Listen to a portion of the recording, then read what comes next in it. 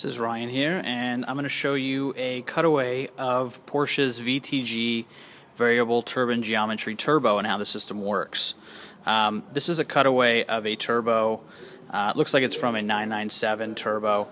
And some of the neat things about this option are these vanes here that you see. Now this is part of the VTG system, and what this does is this will adjust these vanes so that you get the boost pressure of a larger turbo and the quicker response of a smaller one all in one unit. So the way it works is you've got a electric motor here. That's this unit right here.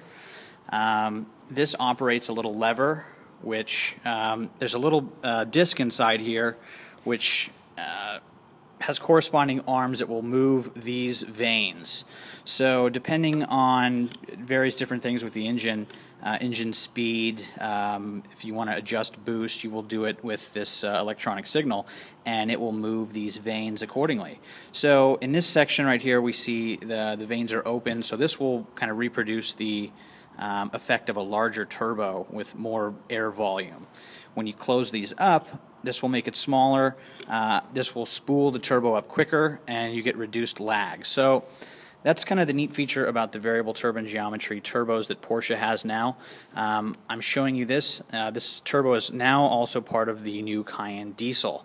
And this is a quick little look at the VTG system. It's a pretty cool system.